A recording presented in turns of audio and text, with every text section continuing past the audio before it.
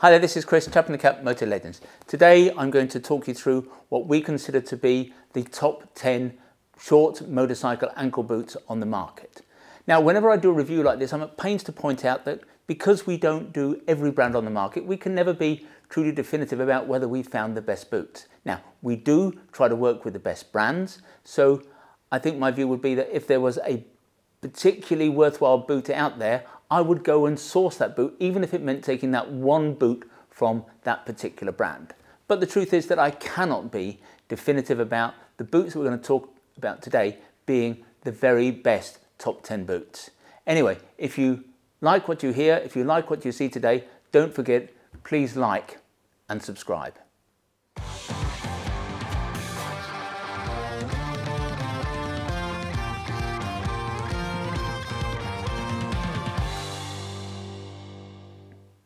There can be no doubt about it. Many motorcyclists are turning their back on traditional full-height touring and commuting boots in favour of shorter, easier to wear ankle boots like these.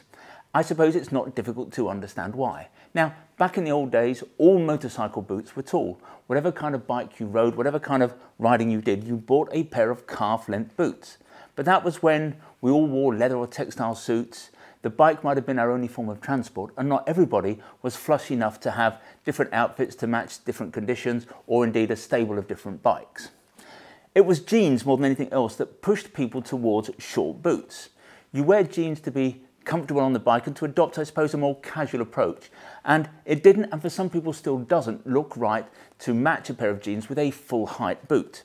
In fact, with single layer jeans being so strong these days, what we're seeing is a lot of people commuting and touring in jeans. And those people will still often wear a taller boot with their jeans. But nonetheless, the ankle boot is the direction of travel. And it's undoubtedly the case these days that short boots outsell tall boots. The truth is that short ankle boots are more comfortable, they're nice to walk around in, they're easy to ride in, and they're more stylish. These days, I suppose we want to be able to get off the bike and then perhaps go for a hike or go for a wander around town. Sitting down for lunch, by contrast, in a pair of Daytonas always looks a little bit odd. And let's face it, if you then want to get off the bike and go for a walk, a tall boot is never going to be your best option.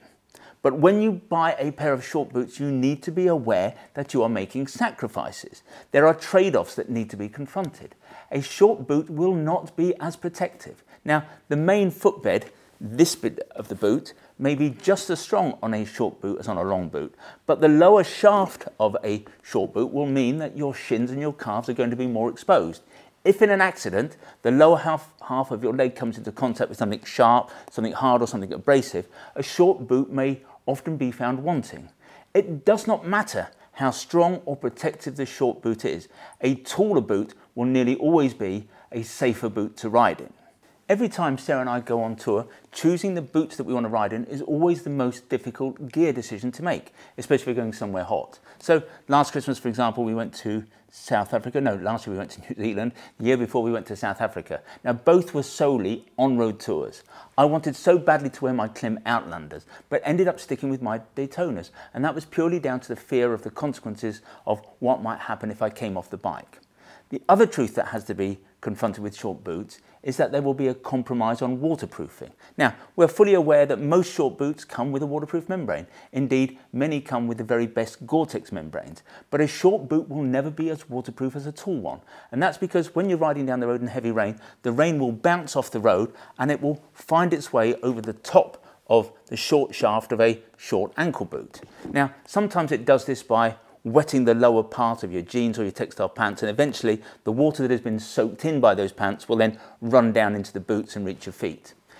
That cannot happen, of course, if you're wearing a taller boot. The rain simply cannot bounce that high. There's another slight issue with short boots. If you're wearing waterproof over trousers, and I have in mind here in particular our Scott waterproof trousers, they won't always seal, the elasticated bottoms won't always seal around the very short shaft of an ankle boot. And so what can happen once you're doing a proper speed, the elasticated bottoms can simply pop off the boot, and that's going to allow rain to reach the feet. Not, in our view, a problem with the waterproofs, it's merely a result of the fact that you have chosen to ride in a short boot. They're never going to be as waterproof. Now, The way we see it here today, we're not telling anybody anything that they didn't know or couldn't have worked out for themselves. But bikers do have a tendency to spend perhaps too much time on the internet taking in only the information that they want to hear, and so they get to believe what they want to believe. Every single day here in this shop, we end up bursting people's balloons. People wanting us to confirm that a short boot is going to be every bit as protective and waterproof as a tall boot. Well, sorry, but by and large, that is not going to be the case. And that's fine. If you want to ride in a short boot, go ahead. I do a lot of my riding in short boots, but you need to understand what the trade-offs are. A shorter boot, as we've mentioned already, is going to be nicer to ride in, nicer to walk around in. A short boot will often look more stylish, especially with a pair of jeans. But when you decide to ride in a short boot, you will sacrifice a certain degree of protection and a certain degree of waterproofing. Accept that and you won't be disappointed. Anyway, what we're going to do now is talk through our selection, the top 10 short boots as we see it. Now, here's the thing. There are many, many hundreds of short boots out there on the market. We alone as Motor Legends offer about 100 different styles. And most of them, it's got to be said, are much for muchness. They will all have protection in the ankles, they'll all have a counter in the toe, they'll also have a counter in the heel. And that's because under the CE regulations, that's what a motorcycle boot has to have. Now, in general, we do not like the aphorism that you get what you pay for. In the world of motorcycle apparel, that's not always the case. We often here in the shop come across people who have spent, I don't know, £2 or more on a rucker suit or a Klim suit, who would have been better off spending half as much money. But with a shorter boot, there is perhaps a case for spending a little bit more. Now, all the boots that we're going to be talking about today are just better made than most. So if you spend, I don't know, £250, £300 or more on a pair of boots, there's a good chance that you'll be wearing them in 10 years' time, especially if you look after them, give them a little bit of TLC. Spend much less than £200 and I think you'll be lucky to see, I don't know, 3 years out of them. The leather will be lower quality, the soles will be less rugged, and such boots will be glued together rather than sewn together. In this particular sector, the short boot sector, I think a little bit more money can go a long way in terms of extra quality. And I suppose that kind of makes sense. If you spend an extra £100 on a £600–700 suit, it's not going to give you much more. But spend an extra £100 on a pair of boots, and it will do.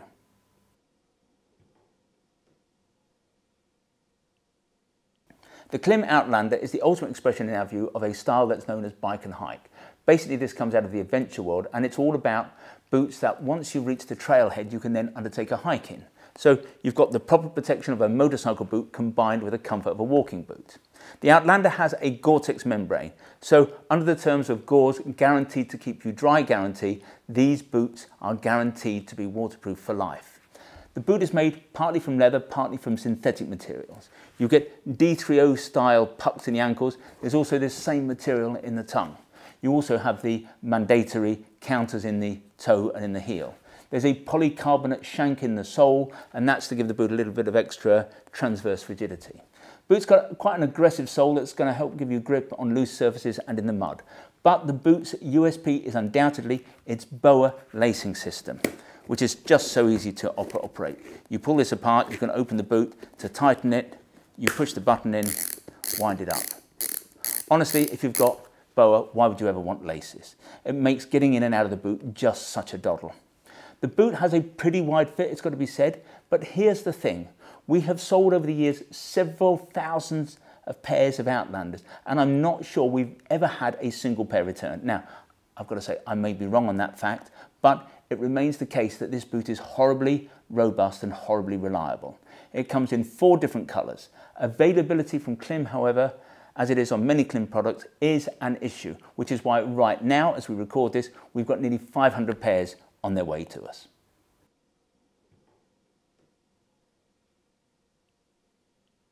The Daytona AC Classic is not an adventure boot per se, but we still think it reflects that phenomenon that we were talking about before, the bike and hike phenomenon. And that's because the boot is basically based on a walking boot. Being a Daytona, it is of course a little bit over-engineered, and we'll maybe touch upon that later. The boot has a nubuck outer chassis. At first sight, you might think that the boot has a Goodyear welt, and the trademark of a Goodyear welt is a sew line here at the top of the sole and maybe another line through the bottom of the sole. And you've got both of those here with this boot, but actually this has a faux Goodyear welt. It's not a real Goodyear welted boot. Boot comes with a Gore-Tex membrane, so as with the Klim Outlander, waterproofing is guaranteed for life. You've got strong foam back protectors in the ankles, and again you've got the mandatory toe and heel counters again for protection. The inner sole, as with pretty much all Daytona boots, incorporates a hot and dip galvanized steel shank for transverse rigidity. The sole is designed for walking, but I suppose it's not designed for walking in the muddiest of conditions in the way that perhaps the sole is on the Klim Outlander. So you've got a bit of grip here, but this is still, in our view, a boot that's designed for road conditions rather than off-road conditions. The boot fastens by laces, but those laces run through these speed eyelets, and that's going to make the boots quite easy to fasten and unfasten. To make things a little bit easier, of course, you've got a zip that runs up the inside of the boots. But there's a waterproof gusset behind this zip, so you're still going to need to use the laces. The AC Classic is a classic looking ankle boot. You could wear them with a technical suit, but as with most short boots, we reckon they're going to work best when worn with jeans. The boots come in two colours. They come in this colour brown, but also in black.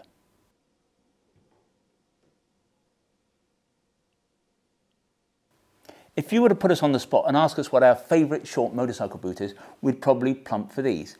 These are the Roka Urban Racers. The first thing is the boot just looks the part. It looks right. The proportions are so right. It's difficult to find fault with the aesthetics on this boot. The boot looks classic. It's handsomely rugged, yet I think it's smart enough to wear into the office. The boot is indeed very rugged. The outer chassis is a heavy-duty hydrophobic leather. Interestingly, there's no membrane, but the leather has been treated for waterproofing as part of the tanning process. And all we can say is, as long as the leather is fed now and again, the Urban Racers are very waterproof. The Urban Racer, as opposed to the Daytona boot that we looked at earlier on, has a proper Goodyear welt. And what that means is that the outer sole, the midsole and the upper sole are sewn together through this welt that runs around the edge of the boot. Between the outer sole and the midsole, there's a layer of cork. And this is how all the best boots are made in Northampton. What the cork does, over time it takes an impression of your foot, and that makes the boot over time incredibly comfortable. The construction also means that it's really easy to change the sole again and again. The outer sole, by the way, is a tough Vibram sole. The Urban Racer boot, if looked after, is still going to be rocking in 10 to 15 years' time. There is one technical point that I should make, however. The Urban Racer is not technically CE approved. Yet, regardless of this, in our view, it is still one of the strongest and most protected boots that we sell. You also need to know that these boots are not going to be comfortable from day one. They're just too tough for that. You're going to need to wear them in over a period of time. Eventually, what we know is, because we have sold a lot of these boots, we know that they are going to be comfortable like slippers. But you have to wear them in. You wear them for a day, then you don't wear them for 2 days, then you wear them for a couple of days. You build them up. They will eventually be incredibly comfortable. Another thing, you will not, if you want to do further research, find these boots on Roka's website, on Roka's Swiss website. They discontinued the boot because it was very expensive to make. We jumped up and down and said, this is the boot we like. We didn't like as much its replacement, and so Roka make this boot for the UK only. It comes, by the way, in two colours. This is brown, the other one is called black. It's also brown.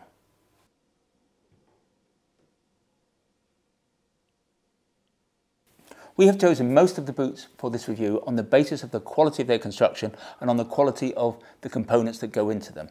But we've chosen the Falco Ranger for a different reason. This is quite simply, we believe, the most comfortable short boot we sell. Have to admit that I've never personally worn a pair, but those customers who have bought a pair invariably come back and tell us that these are the nicest boots they've ever worn. Now, in other respects, the Ranger has all of the bits that you would expect, but I don't think it's an extraordinary boot. It's made from an oil-treated leather. It's another one of those boots that appears to have a Goodyear welt. In fact, the stitching here around the edge is quite authentic, but despite what Falco says on their website, this is not a Goodyear welted boot. It just is not. The Falco website also says that the boot has a Vibram sole. The old version did. It was a very lightweight Vibram sole. This boot has a different sole. It's still quite a rugged sole, but it's not a Vibram sole. For protection, you get those counters in the toe and the heel, which, as we've said before, you get in every boot. You've got D3O style pucks. In fact, I think these are actually D3O pucks in the ankles. Waterproofing comes courtesy of a high-tex membrane. To get in and out of the boot, you've got this zip that runs up the inside, but as normal with these boots, because there's a gusset behind the zip, you're still going to need to use the laces. Now, this is a cool-looking boot that will work well with jeans, but I still think it's smart enough to wear to the office. But let me say one thing about a pair of boots like this. This is not the kind of boot that I think you could undertake an arduous daily commute in. These boots and boots like this are designed for the casual weekend rider. If you commute in a boot like this, you're going to get, I don't know, maybe 1 or 2 years out of them. They are not designed for the daily grind. It's merely a matter of horses for courses. The Rangers are lovely to wear, but they are what they are. They come, by the way, in 2 colours, in brown, but in black as well.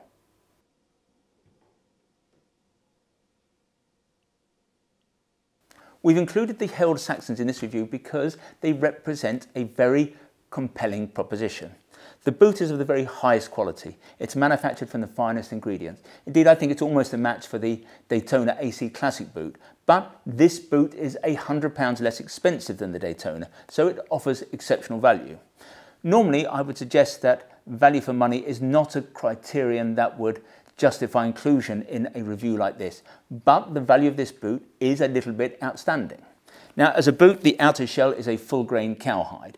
You get protective counters in the toe and the heel and padded pucks in the ankle. It has to be said that this boot feels much more protective, much more robust than your average short boot. The membrane is by Gore-Tex, which means that they are guaranteed to be waterproof by life. The sole is by Vibram, but it's very much, as you can see, a road-based sole rather than an off-road sole. You get a zip up the inside of the boot to make getting in and out of the boot somewhat easier. Now, historically, we've had very few problems with the Saxons, but it's good to know that if you do ever get any issues with the boot, it comes with a 5-year warranty, which is the warranty that Herald gives to any of its boots that come with a Gore-Tex membrane. It's got to be said that that's a better warranty than you get from anyone else in the motorcycle boot market. In every respect, therefore, this is a superior boot, but the price makes it an exceptional one. It comes, by the way, in 2 colours, in this colour, also in black.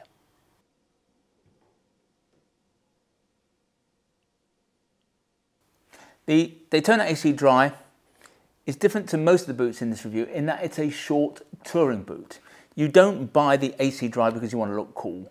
It's not classically the kind of boot you'd probably wear with jeans, although we have many customers who we know do wear the boot with jeans. Funnily enough, Daytona termed this boot a sneaker, but I think that tells us a lot about Daytona. Daytona isn't really a brand that's renowned for its fashionability or its fashion credentials. But what this boot lacks in the cool stakes, it makes up for in functionality. It's made from a combination of smooth leather, nubuck leather and perforated leather. The membrane is by Gore-Tex, so as with other Gore-Tex boots that we've looked at, this boot is guaranteed to be waterproof for life. The boot feels and wears more like a traditional touring boot than a traditional ankle boot. The soft leather, therefore, will give the rider a great feel on the pegs. Now, whereas most ankle boots have been designed to wear with jeans, as we've discussed, the AC Dries are meant to be worn with a technical textile pant. The boot's as protective as you might expect a Daytona to be, so again, as with lots of the boots that we've discussed, you've got these counters in the toe and the heel, you've got reinforced pucks in the ankle, you've actually got a plastic reinforced inner sole and the galvanised hot dip steel inlay embedded into the sole. One of the things that we really like about the AC Dry is the height of the shaft. Now, a short boot, as we know, will be less waterproof than a tall one, but the AC Dries are going to be more waterproof than most short boots because this shaft sits somewhat higher. The boot's fastened by means of laces, but to make life easier, these laces run through what are known as speed loops. It's going to make the boots easier to do up, easier to undo. Usefully, you've got this pocket here at the top of the tongue, enables you to tuck the laces in there to stop them flying about. They can't get caught on anything. You also get this zip up the inside of the boot. As ever, with a waterproof boot, you're not going to be able to get away with using the zip and not using the laces, but by having a zip, it just means you've got to undo the laces less fast, so to speak. The AC Dry is not like the other short ankle boots that we're reviewing here today. Technically, I suppose this is an ankle boot, but we tend to think of the AC Dry as really just a slightly shorter, tall boot. Comes in an array of colours, all of them, however, are black.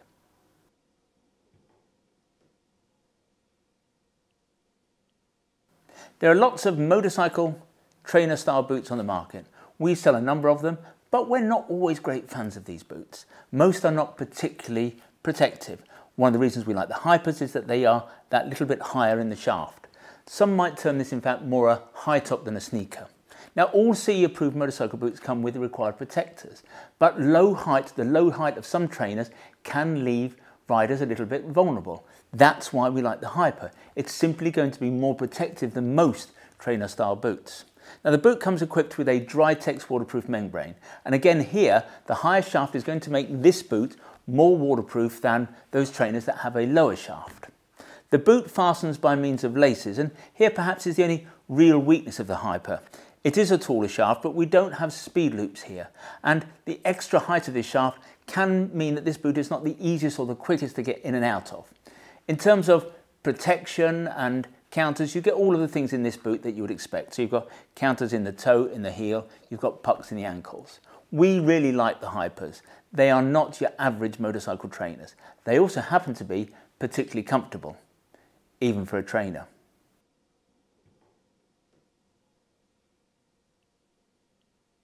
The Hellsten's Legend boot is so cool because Hellsten's make it exclusively for us here at Moto Legends. So you're going to have to forgive us if we are perhaps a little bit biased. The boot is based on a Hellsten style called the Liberty.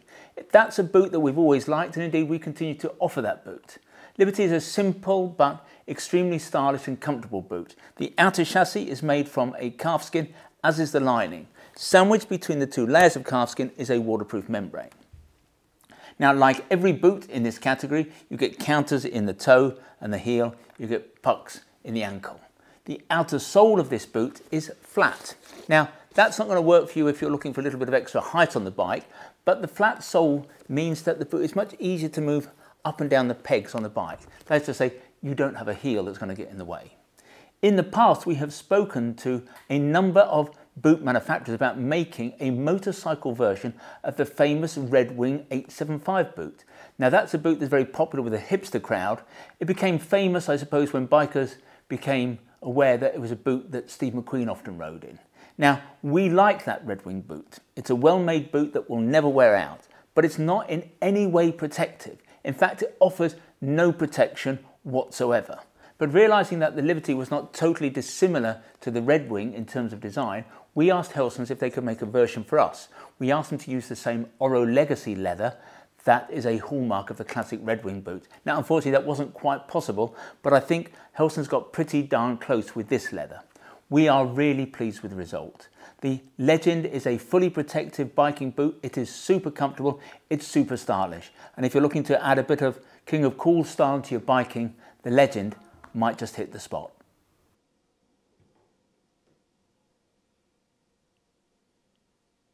This is the Trickers Legend boot. Now, Trickers has been making gentlemen's boots since 1829. In fact, they've been making them in the same factory in Northampton since 1904. King Charles wears Trickers shoes, and indeed the company has long been considered to be the maker of the world's best boots. Now, we've been working with Trickers since about 2016, and every year what we do, we go along to see them and we select a boot from their archive and we turn that boot into something that could pass for a motorcycle boot. And I suppose that's the thing. Even we're not going to suggest that our Trickers are proper motorcycle boots. Yes, we add a gear change pad across the toe, but these boots are not CE approved. That having been said, these boots are probably as strong as just about any boot that we sell. They are made entirely by hand. They've got a Goodyear welted construction, so they're supremely comfortable and will last forever. Each boot takes about 3 hours to make. Technically, it has to be said that these boots are not waterproof, but the MC leather that we have chosen for this boot is water resistant. So I figure that in rain, you might get an hour or so's riding before the rain starts to seep through. So what is a Trickers boot? Well, lovely is what it is. Everybody should own a pair of totally handmade boots at some point in their life. Boots like this just feel very special, and with some looking after, with a degree of TLC, they'll be treading the earth long after you are. Of course, boots like this are potentially just too nice to commute in, and I have to say you probably wouldn't want to go touring in them either. A Trickers boot in our view is for Sunday best. These are the kind of boots you wear when you want to put on the style. Obviously, you don't even have to ride the bike in them. I often wear mine in the office or when I just want to go out for a walk. These are just bloody fine boots. They are bloody expensive, but they are bloody fine.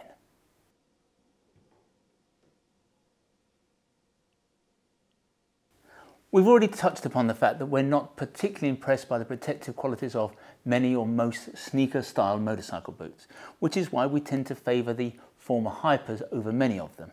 But there is another sneaker-style boot that we deem to be a notch above the rest, and it's this boot. It's called the Sermione, and it comes from the German brand Held. Now, the Sermione looks like your average sneaker boot, but in truth it's not. It's like a sneaker boot that's been on a course of muscle-building steroids. The leather is thicker, the sole is deeper, the sole is stiffer, and the protectors, the counters, are stronger and more robust. Now, Held is one of the motorcycle world's best kept secrets. This company makes proper gear. It's always well spec'd and it's always well put together. The boot we have here, the Sermione Gore-Tex, comes obviously with a Gore-Tex membrane, and that means it's guaranteed to be waterproof for life. There's another version, by the way, that comes without a membrane and with perforated leather. The sole is by Vibram, but it's not an off-road sole. It's a boot that's very much designed for on-road riding. I suppose with everything that has gone into the Sermione boots, they might not be immediately the most comfortable sneaker boots on the market. But whilst nobody wants to be uncomfortable in a boot, we sometimes have to weigh comfort against protection. Remember, motorcycle gear is there to protect you. You're not buying a pair of slippers. And frankly, some of the sneaker boots that we come across in this market don't feel as though they're going to offer much more in terms of protection than you'll get on a pair of sneakers that you might pick up at somewhere like, I don't know, Foot Locker. The Sermiones are without doubt fashioned in the sneaker style, but they're simply going to offer a lot more protection than most such boots.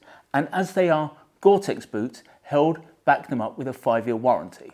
The boots come in 3 colourways. There's this colourway, there's a red colourway, and there's also a white with red stripes. I think that's probably a little bit of a mistake for the motorcycle market, but anyway, they're lovely boots.